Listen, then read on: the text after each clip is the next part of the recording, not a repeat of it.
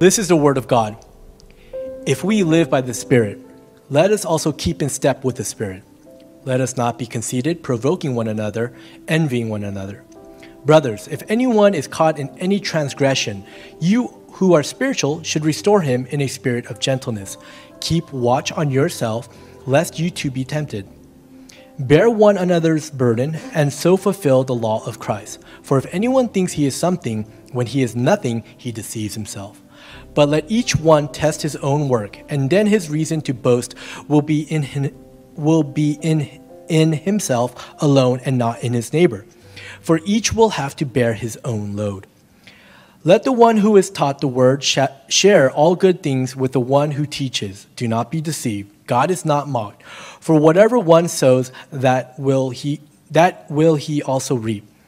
For the one who sows to his own flesh will from the flesh reap corruption, but the one who sows to the Spirit will from the Spirit reap eternal life. And let us not grow weary of doing good, for in due season we will reap, if we do not give up. So then, as we have opportunity, let us do good to everyone, and especially to those who are of the household of faith. This is the word of God. Thanks be to God. So we are back to our Galatians series, and it's been a while, I know. And last time, if you remember, we were looking at the full fruit of the Holy Spirit, right? And the command at the time was this: live by the Spirit. Live by the Spirit. Do not live by the desire of the flesh, but live by the desire of the Holy Spirit. Follow the desire of the Holy Spirit. So its conclusion is actually, you can see in our text, beginning of our verse 25 right there. Look at verse 25. Since we live by the Spirit, let us also keep in step with the Spirit. And now here at the beginning of our text, in chapter 5, verse 25 and 6, you will see two letters. Do you see that? Now, if you do Greek and they do parsing, then the verbs they see right there is a subjunctive, first person, plural. So, us. Let us, so-and-so. Let us, so-and-so. That's what we have right here. And actually one is positive and the other is negative. Let us not, in that sense. So the focus is us, as a community of believers, as a church, us. So what is in view here is not just individual, personal, spiritual life, you yourself alone, no, but as a together, as a community. So twice it says, let us, plural, us together.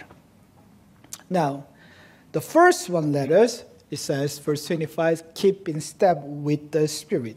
Now, the verb that is used right there is stoikomen in Greek, stoikomen. This is a language used in the military context, that you walk in step together, keeping the formation and line. Have you ever watched news of like North Korea, for example, military marching? You know how they march, all the army soldiers, and even though they're a group of people, they march, they left, right, like a one person moving, and then moving forward, keeping the perfect line and formation, like looking at it like this, all right? Yeah, have you ever seen that on the news? Or you probably seen it in a movie, like, Roman army or the Greek military groups. They march together, their feet at the same time moving forward, keeping the formation, following the commander. According to the rank, they stand and they march. Actually, that's the picture we get here in that word. Paul says, let us walk together, in step together, following the commander, the Holy Spirit. Keep in step.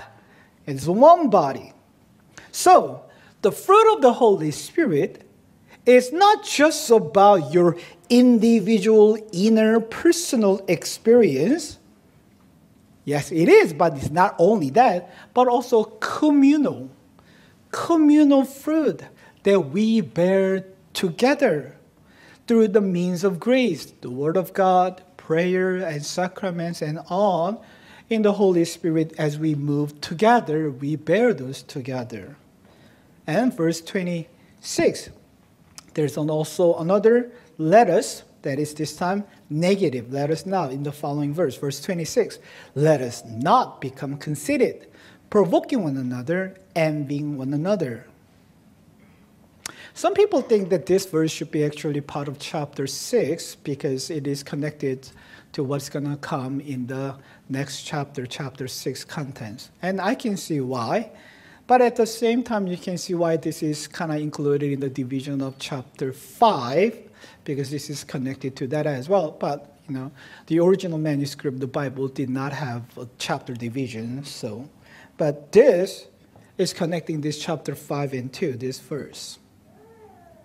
As a community of faith, let us walk together with spirit, but let us not be conceited.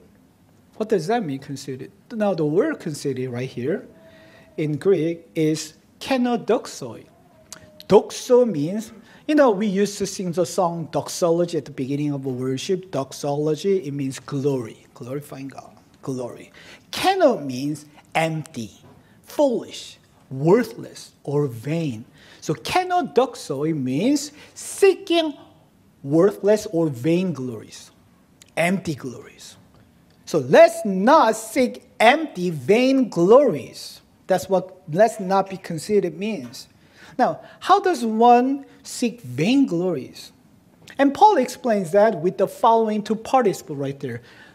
Not provoking one another, not envy one another. Provoking and envying. Let me explain those two. Provoking comes out of the sense of superiority. By giving the impression that I am better than you. You provoking other people. Hey, I'm right. I'm better. I know. I'm more righteous than you are. I'm more spiritual than you are.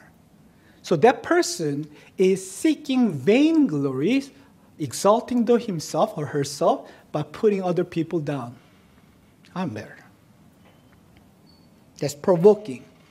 On the other side, other people or some people chasing after these vainglories by envying others. Now, this time, this one comes out of the sense of inferiority, envying other people. Now, you are seeking temporal, vain, earthly glories from the people, and not finding your identity, not finding your own self-worth in Christ, even though Christ Jesus already defined you, the King of the whole universe has already gave you your worth, your identity, and you're not settling with that. You're trying to seek your worth and your identity from the people by envying other people. So, it is possible that someone in a church can seek relationships, and only this kind of relationship, that one is what's going to make me feel better about myself through that person. Building a relationship, try to build a relationship for this purpose. Even at the expenses of other people, if I can show off, I'm great, I'm better, I'm good. Rather than seeking the good of the other people, it's all about me. Or on the other side, out of envy, always approaching a relationship with a calculation of, what can I get from this person? How this person can benefit me? Can give me that I do not have. Can I be like that?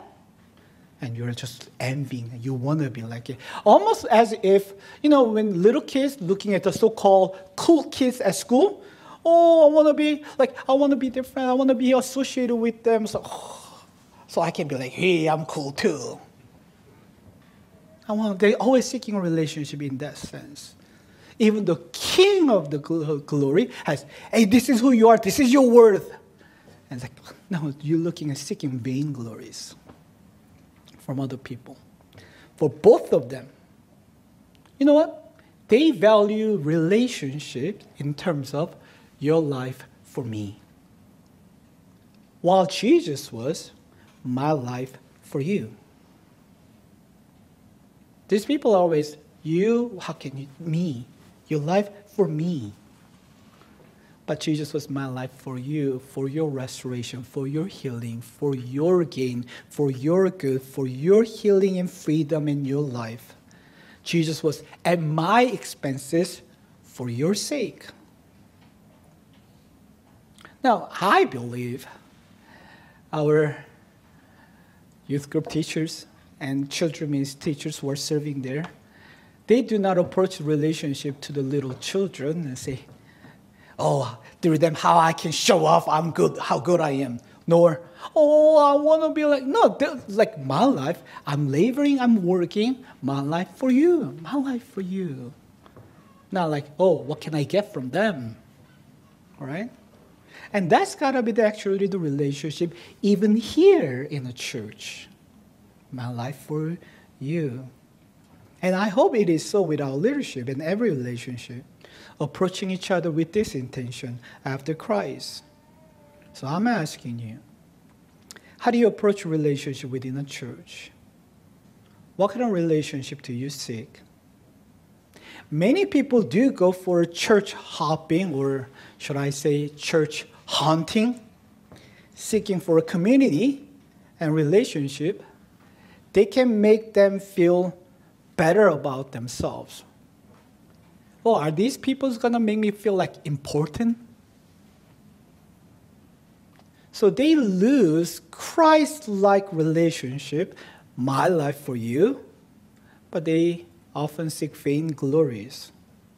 For some people, so it is an endless search. For years and years, they keep just searching for a church. And they can hardly settle in a one church for a long period of time. And relationship in the church is just always consuming, just consuming. Now think with me. Why Paul talks about this right after he talks about the fruit of the Holy Spirit? I mean, previously in chapter 5, Paul says there are two desires within us, the desire of the flesh and desire of the Holy Spirit, and they are at war against each other. And if we live by the desire of the flesh, then you will get the fruit of the flesh. And actually, Paul gave us a list of the fruit of the flesh. If you look at chapter 5, verse 19 through verse 21, right? Now, would you look at those lists again, chapter 5, verse 19 to 21, right there? And you will see many of them in the fruit of the flesh, many of them is not just about yourself, within you, your own, within your heart, within your mind and soul experience, but they are very relational fruits, such as enmity, strife, jealousy, anger, rivalry, dissension, division, envy. It impacts your relationship. So if you live by the desire of the flesh, it is not just something you experience within all. It impacts your relationships. So just like that, with the fruit of the Holy Spirit too. Look at the fruit of the Holy Spirit. It is not just only you experience within yourself, within your soul, or between God and you in the vertical relationship, but it also impacts your horizontal relationship. And look at that. Love, joy, peace, patience, kindness, goodness, faithfulness, gentleness, and self-control. These are very relational fruits. So if you live by the Holy Spirit, He will impact and change and transform not only within you, but your relationship. Don't you see that? A person who is filled with the Holy Spirit, suddenly, like when you feel like, when you love the Lord, you know what? You will experience that you will love His people. Suddenly people right here seem so beautiful and loving. I love these people. I care for them. That impacts your relationships with the fellow believers. So, Paul says, you understand this? Then let us know.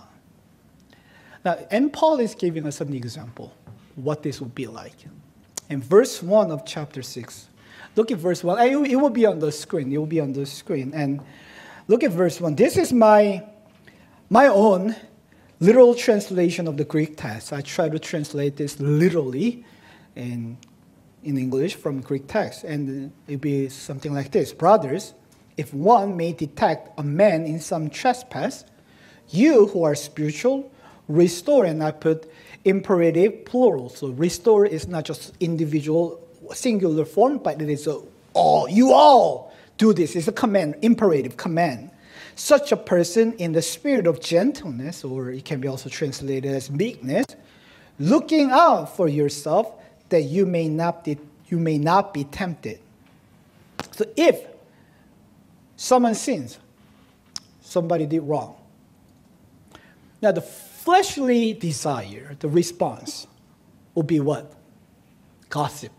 Did you hear that? So-and-so did this. He was like that. She was like this. Or slandering the person. Or prideful response. Oh, how better and righteous you are that you are not like that person in comparison. Oh, I will never do that. I will never be like that. Oh, no way. Or, especially if the sin was done against you, to you, the fleshly response will be seeking for revenge. I get back. Or anger.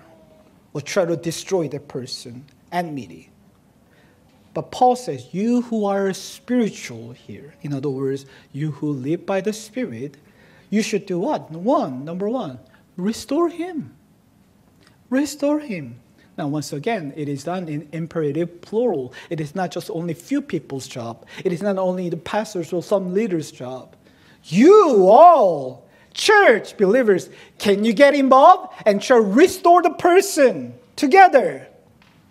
Not gossiping, not slandering, not destroying the person. And that is love, joy, peace. Love. 2, do it in gentleness, meekness.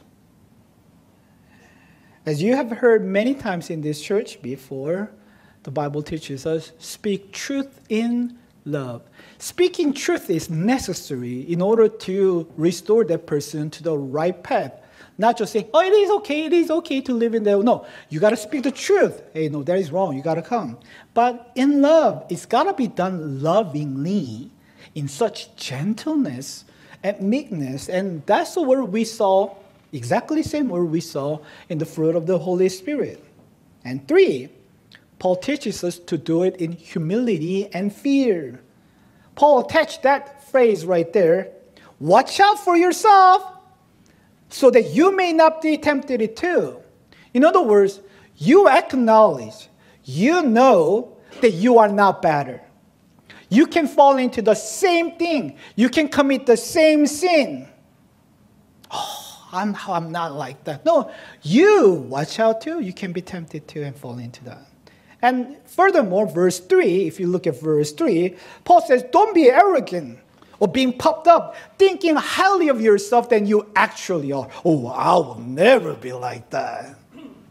Oh, no. Don't think about yourself that way. So such humility and godly and healthy fear, oh, if I don't careful, maybe, is necessary. So let there be love, gentleness, meekness, humility, healthy godly fear. And also Paul says, show kindness. Paul goes on in verse 2. Look at verse 2, chapter 6.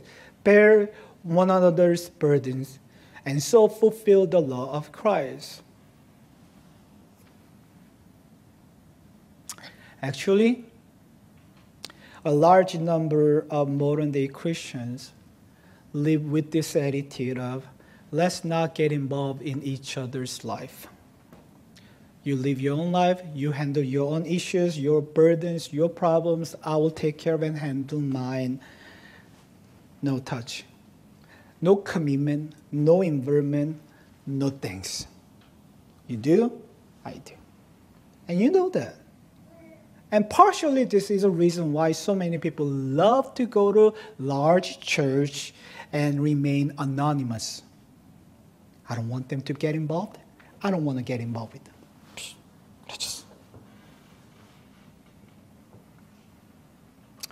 Nope, I don't want to bear someone else's burden. I don't want to share that. No thanks. But Paul says this is how we fulfill the law of Christ. Some may think, but Billy, I already have a lot on my plate. Enough my burden for myself. I cannot look out for other people. Oh, hear this. This is the beauty and wisdom of your shepherd placing in a community of faith, your brothers and sisters, your family. Let me try to unpack this in this way. This is interesting. This is what has been interesting to me. Look at the text. Look at verse 2 again. Did you notice this? Verse 2 says, bear one another's burden, right? And go a little further, verse 5. And he says, each one bear his own. What? Now verse 2 he says, bear other people's burden. And verse 5 says, you bear your own. So it sounds like a contradiction. So which one is it? In verse 2, the Greek word used there, burden, is baros. It refers to heavy cargo, like really heavy load, big burden, a weight that one person cannot handle. But the other word used in verse 5, if I put the Greek alphabet into the English literal translation of English alphabet right there, Portian, and if I put it right there, and if I ask you, hey, can you read this? And you probably read the word in this way, portion. Your portion, your own individual responsibility. So the Bible commentators put it in this way. This refers to something like a one man's backpack that one can carry. Your own portion, your task, your responsibility. So Paul says, let each one handle their own responsibility, your own task. So Paul said in many places of his letters, not only in Galatians, Paul warns about idleness. Don't be a burden to your brothers and sisters because of your laziness. Oh, I'm not working. Can you guys somehow help me? Don't be like that out of your idleness, your laziness.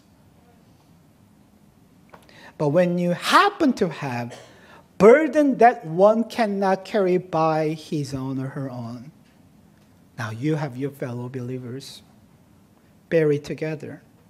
The word baros right here, the big cargo, I think about something like, when you gotta move, big couch, and one of you, I don't know how strong you are, that you cannot carry by yourself. It's too much, too heavy for you. You need help. So you hold the one edge of the couch, and the other person hold the other side of the edge of the couch. Now you can handle it. Now you can move it. Because each person only needs to share half of that weight. It's become much easier and manageable. Guess what? More people get involved with it, it becomes easier because each person, 1/4, 1/10. If each person gotta only take care of a little bit of weight of that couch. I mean, you see, even in the church, youth and children ministry or so, more people get involved, it means it become much more easier. Deacons and deaconess, we have more the things that they need to do, much more easier. It is so. So no question now, listen to me, no question that bearing one another's burden requires sacrifice. Because the weight that the other person is supposed to carry now fall on you. Bearing one another's burden is obviously means sacrifice. How can you help somebody to carry the couch without sharing the weight of the couch partially on you? It takes sacrifice.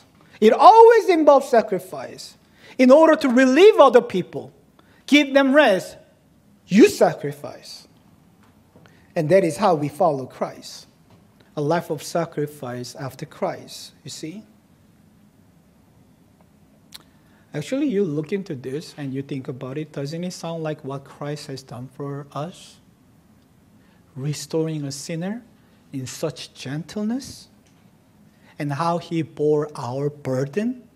I mean, Christ Jesus did not even go, can we share our burden? You take some, I'll take some. No, he took the full weight of our sin, our burden on himself. And even now, You have your own life issues, problem, challenges.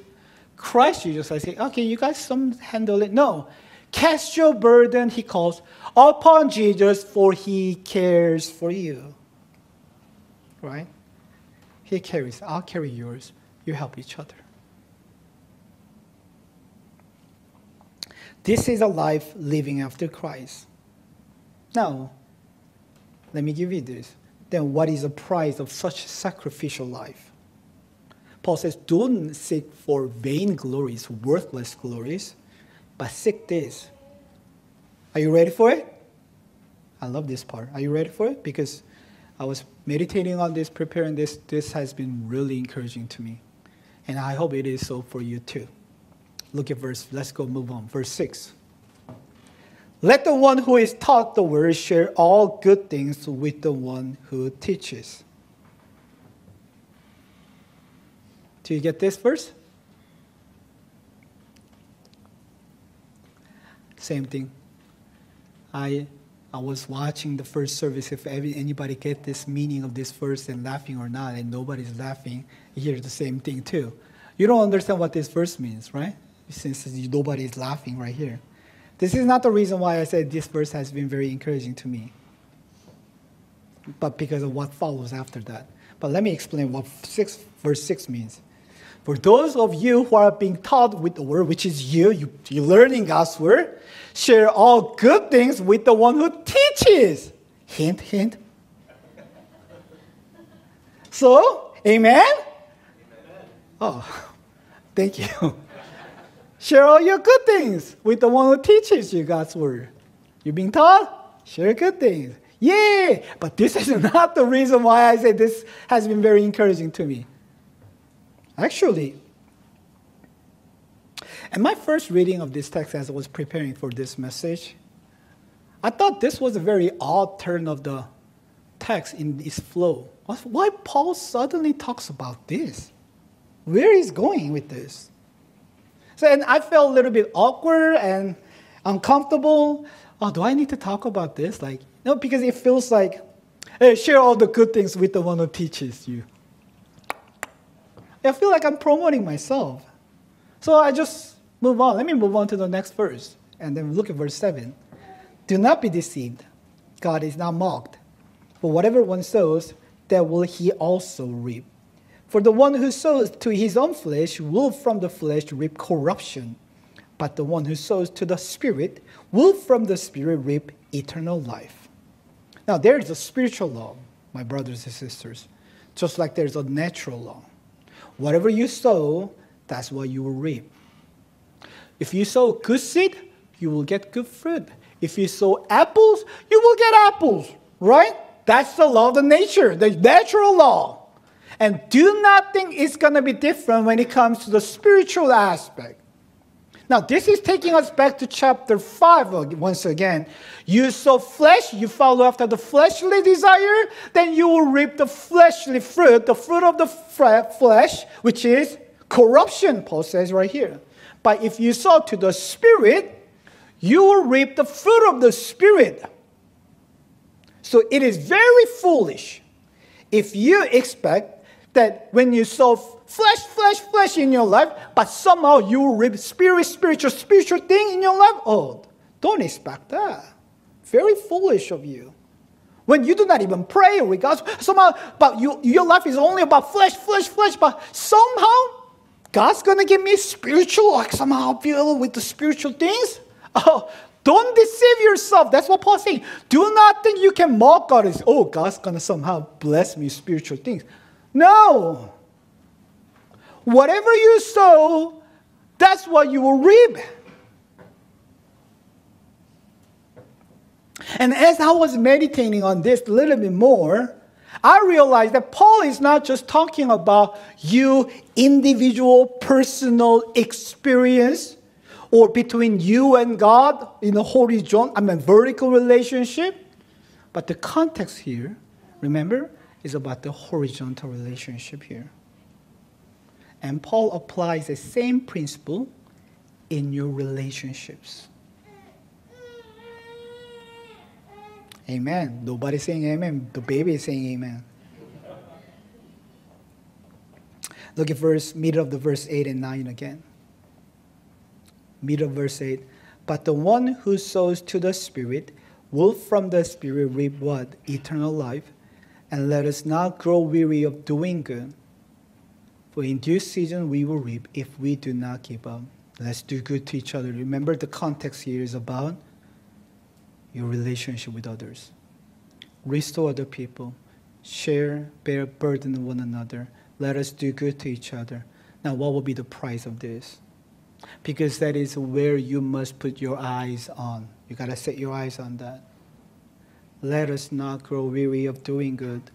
In due season, we will reap. Reap what? Reap what? In due season, when time is up, we will reap what? Eternal life.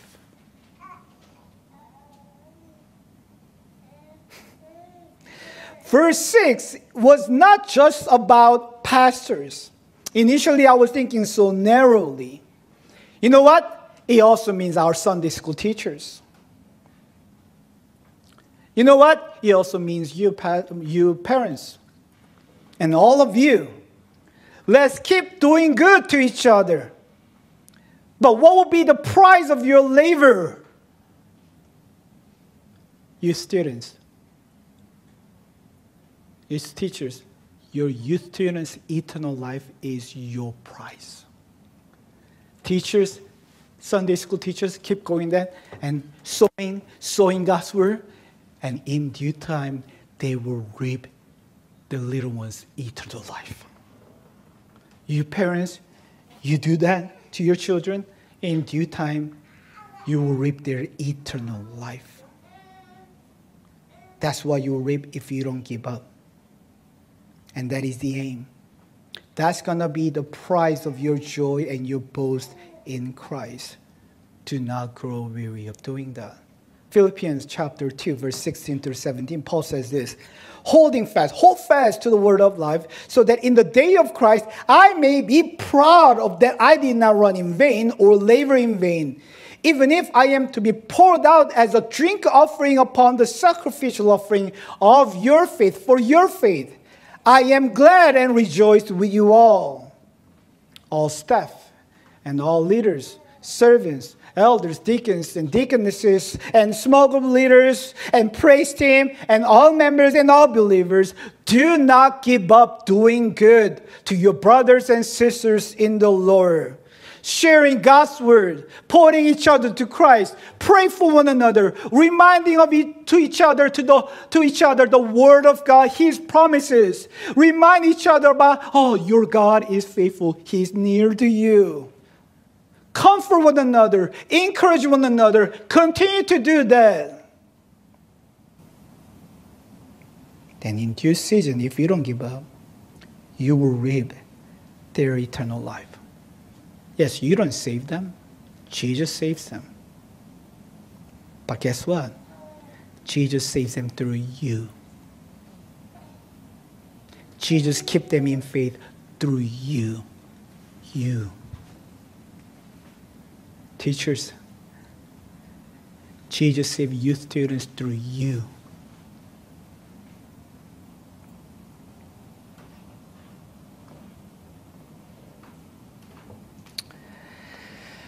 Christ Jesus does not need anything from you, church.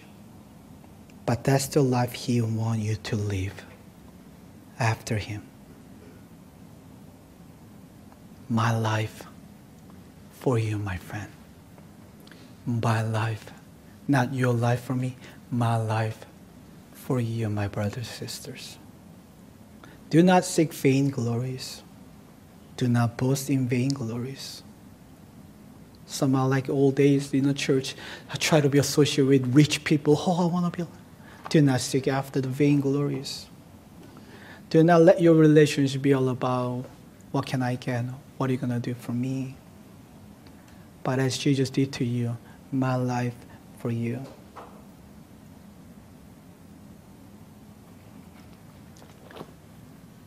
Parents and all the members in this church, even if you are not parents,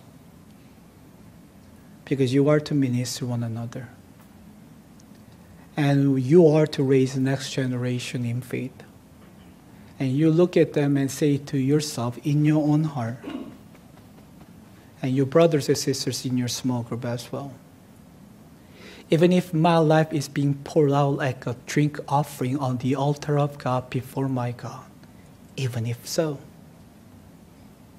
I will rejoice and be glad for your eternal life, for you to know Him and be saved. And on that day, you being there, praising and worship God, being fully and completely restored, watching you will be my prize and my boast in Christ.